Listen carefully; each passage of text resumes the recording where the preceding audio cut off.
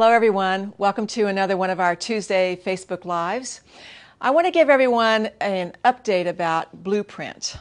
I've gotten a lot of emails lately from all of you wondering where your classes are, if you're going to be able to buy new classes, how you get your classes, all of that. Well, we just got an announcement this week that Blueprint content has been sold to a company called TN Marketing out of Minneapolis. And starting in September, you will be hearing from them about the status of your account and what you own and how you will be able to access the classes that you own. And you will be able to buy new classes, as I understand it, and perhaps even brand new classes that you don't even know about yet. I'm not sure about that. But it sounds like things are going to be all good in the Craftsy Blueprint world and everybody's going to be happy. And it sounds like the new company is really gearing up to really present themselves in a professional way, and I'm excited about it. So just wanted you to know about the Blueprint update. All right, well, today is a day of sort of fun, a little more of a trunk show, talking about something artistic, another way to express yourself as you're sewing. So I have a little story to tell you. About 30 years ago, when I owned the sewing workshop school in San Francisco, one of the people who walked in the door was named Nancy Schreiber. Well, over the course of the last 30 years, she and I have become very good friends. She lives in Northern Virginia, Washington, D.C. area, and she's known for her hand stitching called sashiko. She has a company called Contemporary Sashiko, and she teaches and writes about hand stitching in a very traditional Japanese manner on silk, primarily.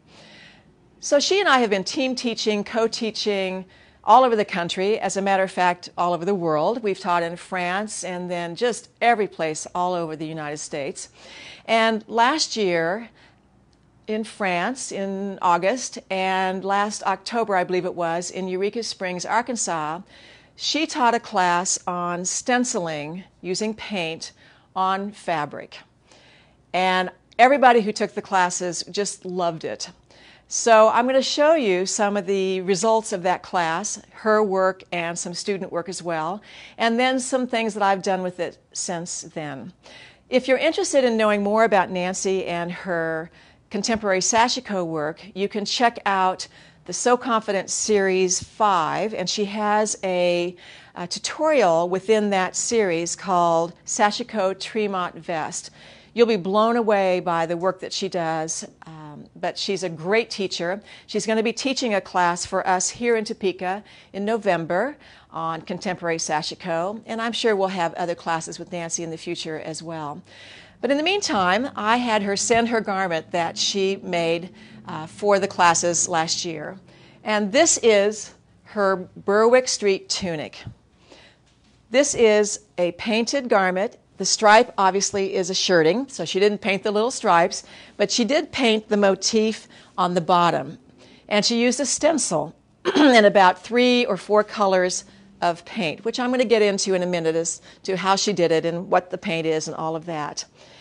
This garment happens to be the same garment that I have on. I have it on in the out-of-the-package way of making the Berwick Street tunic, which has a seam here, some pleats across the front.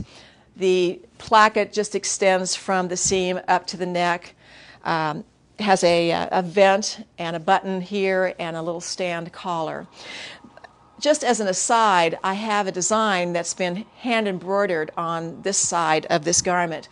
This is a little design that was designed by my daughter Alex while she was in London getting her master's. She designed an embroidery design that has the 5 iconic buildings of London on it. This design is something that you can download on our website, either for hand stitching or it has been machine digitized as well. So if you're a machine embroiderer, you can have this design as well. It's very inexpensive and it's just a fun project to do. But back to the Berwicks.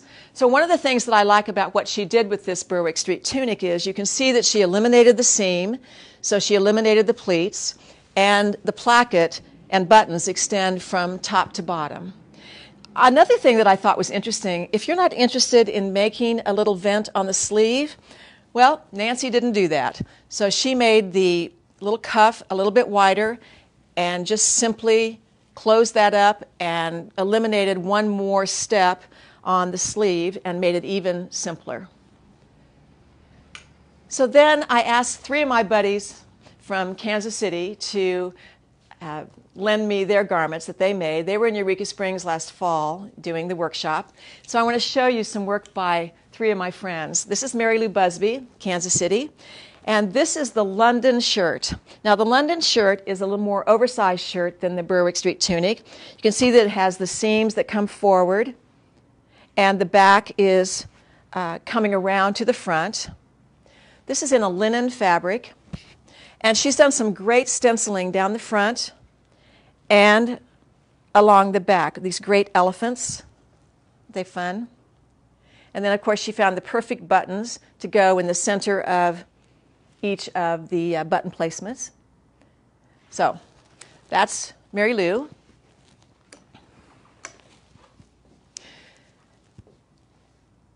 Marilyn Barbeck made this one. This is another London shirt. Now this is the fabric that we've really been promoting recently, and it's the linen and viscose combo. So it has the overall look of linen, but with the rayon viscose in it. It doesn't wrinkle in the same way. It has a lot of drape to it. We really love this fabric, and it's a great fabric to print, stamp, paint on. It accepts the paint really well.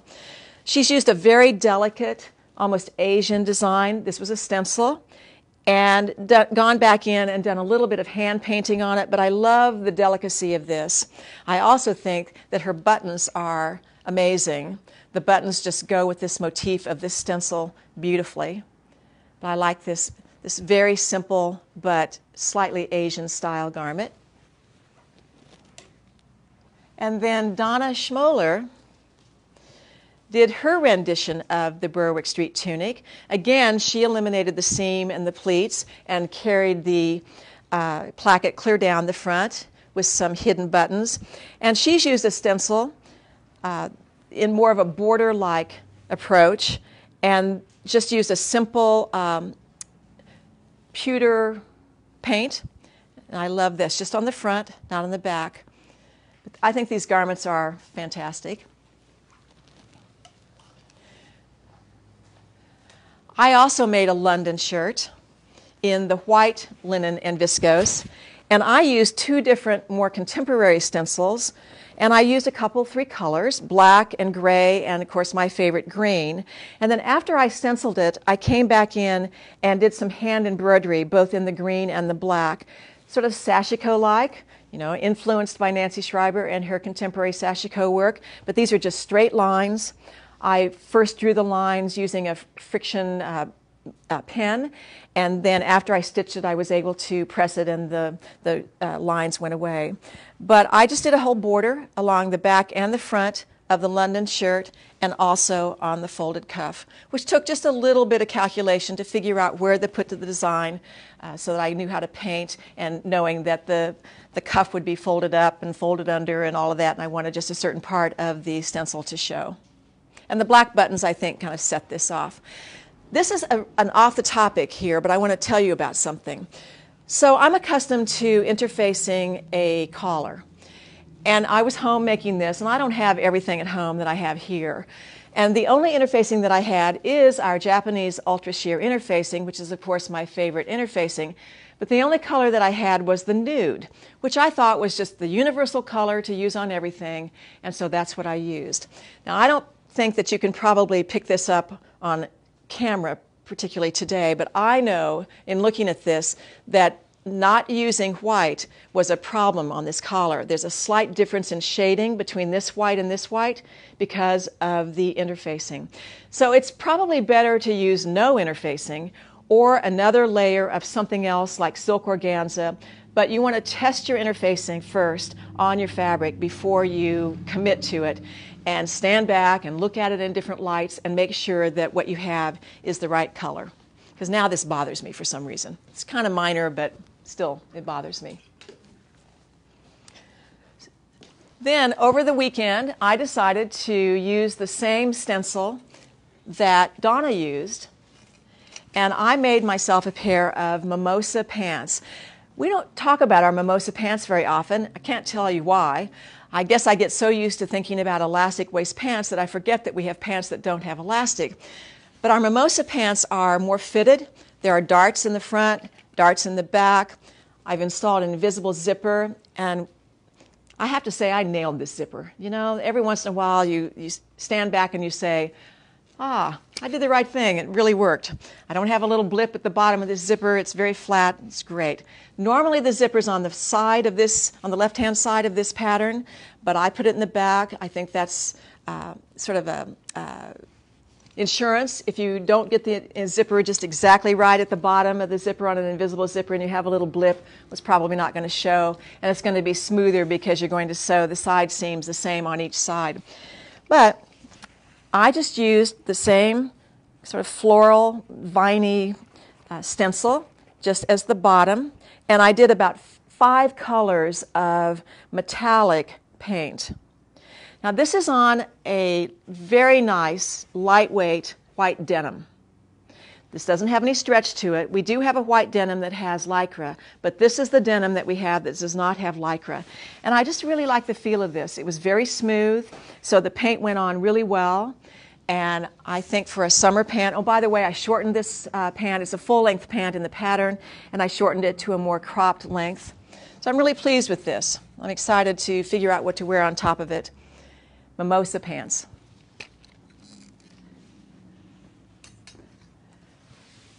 So how do you do all this?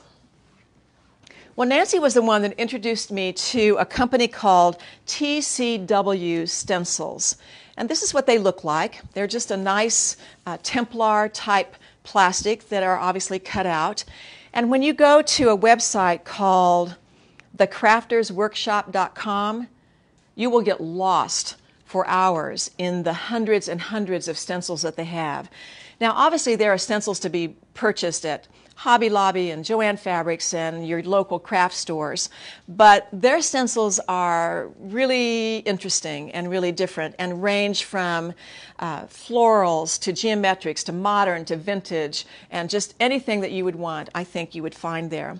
So that's the source for the stencils. The kind of paint that Nancy recommends is 2 different varieties. One is called PBO, P-E-B-E-O, and you can get this at a couple of places. I'm going to give you sources in a minute. The other one, and these are the ones that I use because some of them are metallic, is Lumiere by Jacquard. So here are the sources that I just mentioned. The stencils came from thecraftersworkshop.com. The paint is called PBO and Lumiere, and you can get those at either dharmatrading.com or dickblick.com.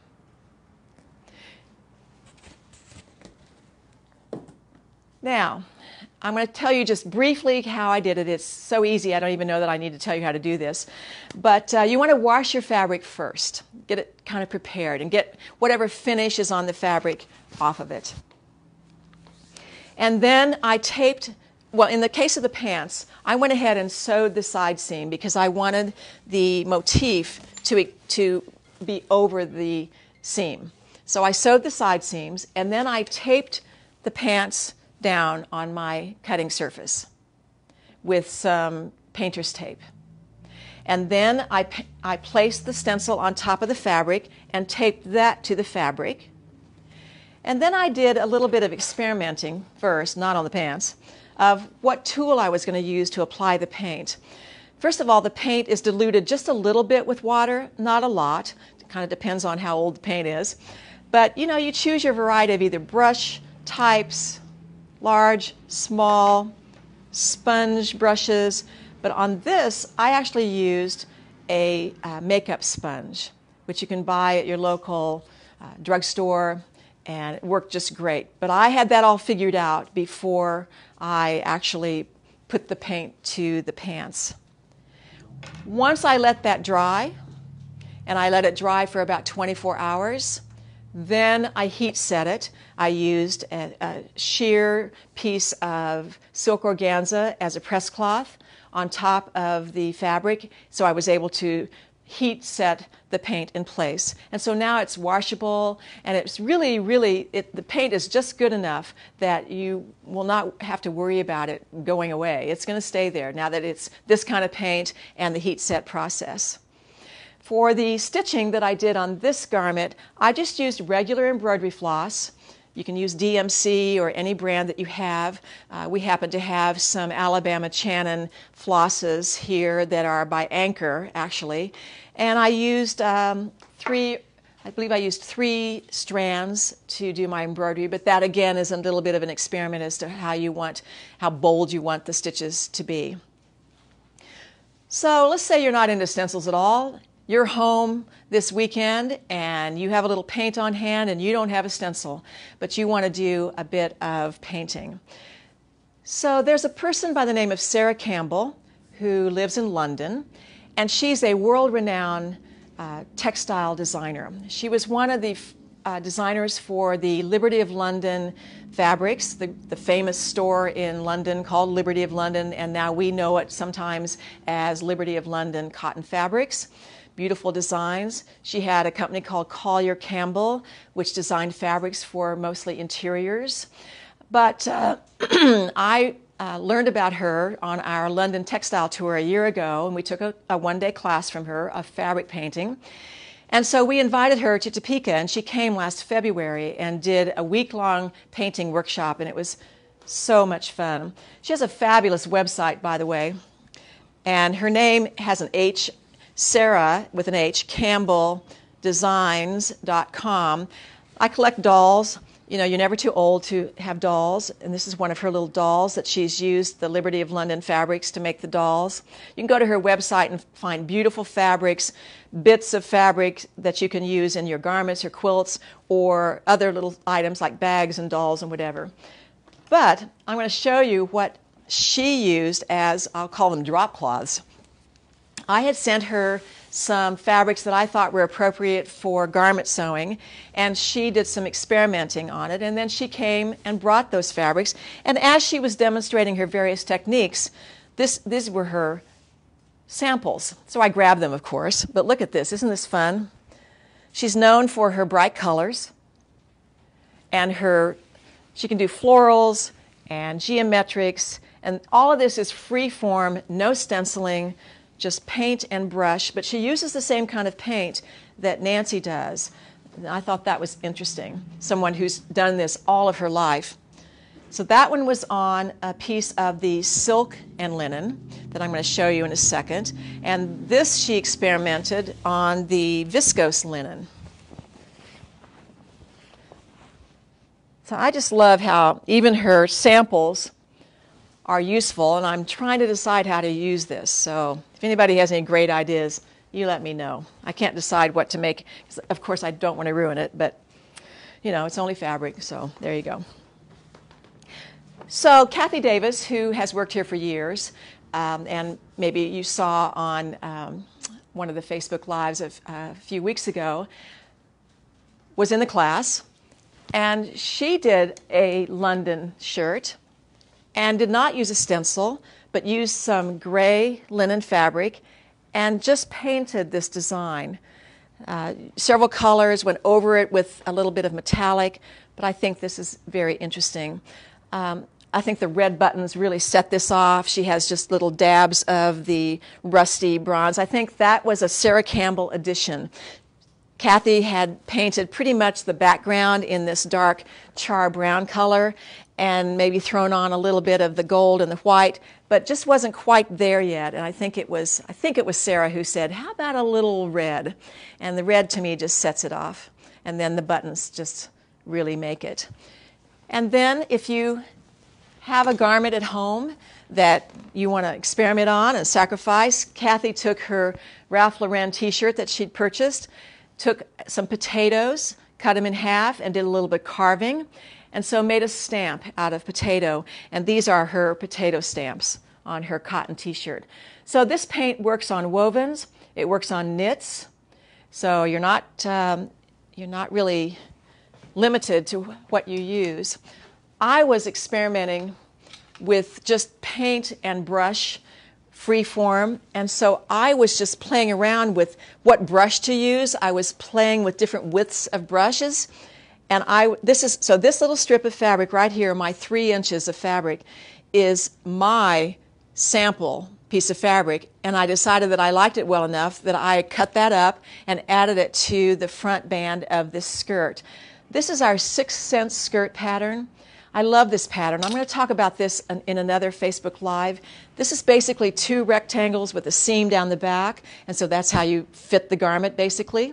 You assemble it, put a pocket on it that holds the overlap together, and then you sew the seam to fit you and put the elastic in the waist. But this is the painted part. This fabric came like this. So that's the 6th Sense skirt. All right, I want to show you some fabrics. We're having the white sale. I think white sales used to be in January, as I recall, where we bought our sheets and towels. Well, we're having a white sale in July, not January. And so we have a lot of white fabrics on sale this week. So I want to show them to you. One of my favorites is this white linen, and it has this little raised dot, metallic dot. It's a little dot that has some metallic paint on it. You can see it's somewhat semi-sheer. And I made a vest out of it. This is from the Detour jacket pattern that's part of So Confident 2020. And I didn't put buttons on it or anything, but I did use some white silk charmeuse as a binding Hong Kong finish on the front of it. And I wanted to use facings, arm's eye facings and yoke facings, and I didn't want to use the same fabric. This is a fabric that you need to press on the wrong side.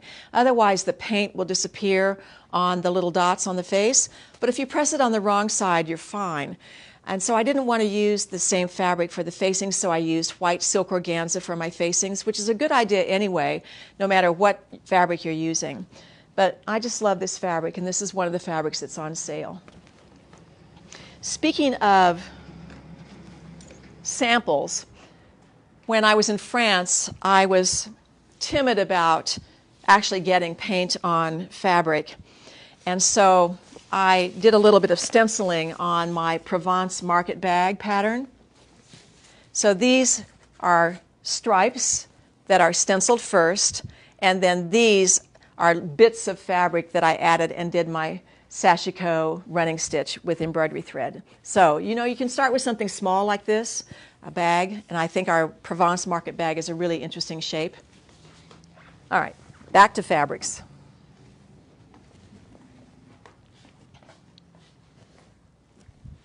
Good old white linen. You have to have the white linen pants for summer.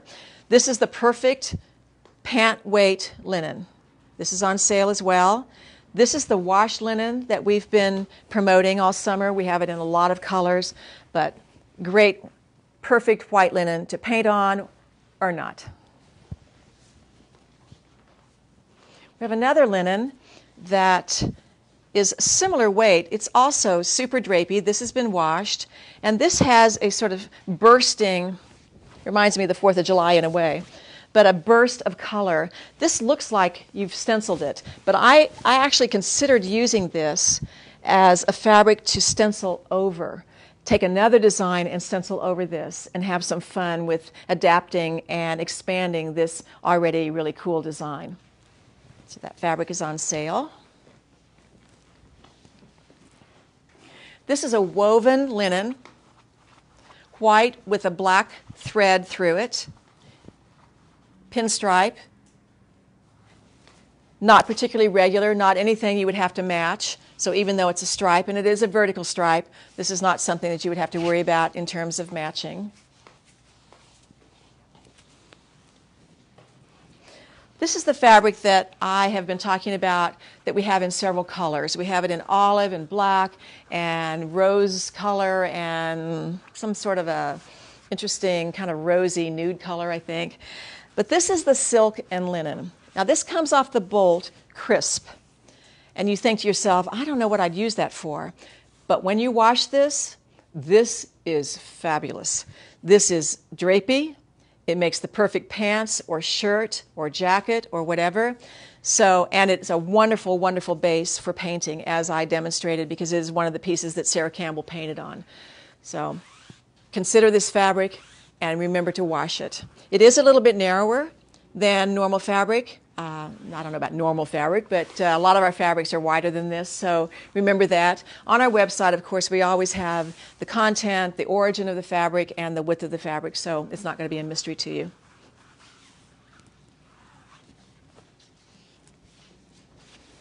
This is Egyptian cotton sateen.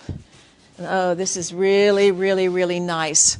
Anytime you have a woven selvage like this, you can tell that the fabric is nice.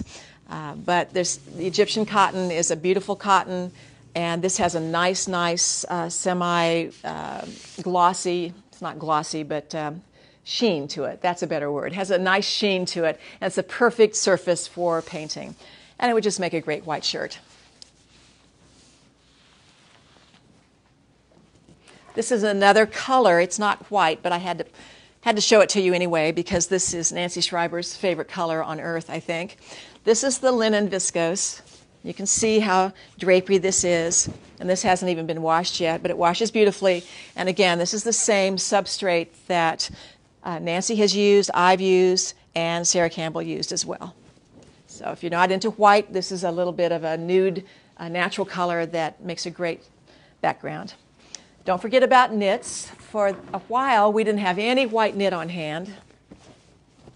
Now we have white, off-white, and this is a beautiful, beautiful viscose. I think this is viscose. I need to make sure that maybe it's not cotton. It feels like cotton, but I'm pretty sure it's viscose. Yes, 92% viscose, 8% spandex. And then I couldn't resist showing you, the classic awning stripe black and white, which even if you don't think you want to wear this bold of a stripe as a total garment, just add it to parts of your garment. This could be bands, cuffs, peplums. Put it on the diagonal on the bias and create a little different design. Run the stripes in different directions, both vertically and horizontally. It's a nice cotton piece, beautiful feel to it, and it'd be fun to paint over. So you subdue the stripe a little bit. All right, have I shown everything? I think I have. Do we have any questions today? We do. Okay. So do you wash before you paint on the silk and linen? Do I wash before I paint on the silk and linen? And the answer is yes. Every fabric gets washed before you paint on it. Machine wash, correct? Machine wash, yes. Machine wash and dry. My actual process is to machine wash and dry my fabrics first, even though I might not necessarily do that to the garment, or I might not dry. I might just launder in the machine and not actually machine dry a fabric. But the first time around, that's what I do to a fabric. Could you hold up the... Here are the sources again. Sources. Yeah. The source for the stencils and the paint. Okay. When you wash it, do you wash it in regular detergent, or do you use a softener or no softener, or do you use something like Synthropol, like you do with dyeing? When I wash the fabric, what do I use? I use whatever has been purchased at the grocery store, which is usually nothing special. I don't use a softener, and I do use a dryer sheet when I'm drying it, but in the washing process, there's nothing special about it.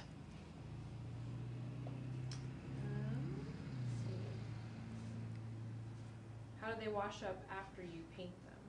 How do they wash up after you paint them? Beautifully. The paint, after you heat set, you let it dry for 24 hours and then you heat set it. That paint is going to be there. It holds up just fine.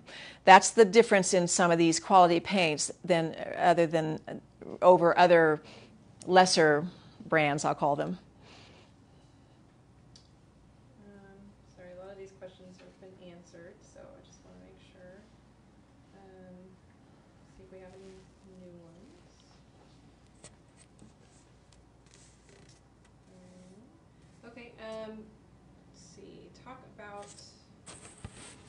and the stencil and what you're wearing today. Okay, I'm wearing the Berwick Street tunic, and the stencil design is the London skyline, the 5 iconic buildings of London. And this is available on our website as a hand-embroidered design or a machine-embroidered design. You can choose which one. I believe it's $5 for the design. It's a download. You download the design. Is that right? And then $8 for the machine. Oh, $8 for the machine version. Yes. I have a friend, Karna, in western Kansas, who, in my opinion, is the best digitizer in the world. And whenever I need something digitized, she's the girl. So it's digitized really well if you're a machine embroiderer. Okay. When you pre-wash, do you stitch your raw edges? When I pre-wash, do I stitch my raw edges? No, because I'm lazy. If I'm not as lazy, then I might evaluate the fabric. You should on linen, actually. Linen can get pretty ravelly, and you can lose an inch or so of the fabric, and the threads get all tangled up and all of that. Knits, I don't. But it's a good idea. I'm just lazy and tend not to do it. How long do you heat set the painted fabric? How long do you heat set the painted fabric?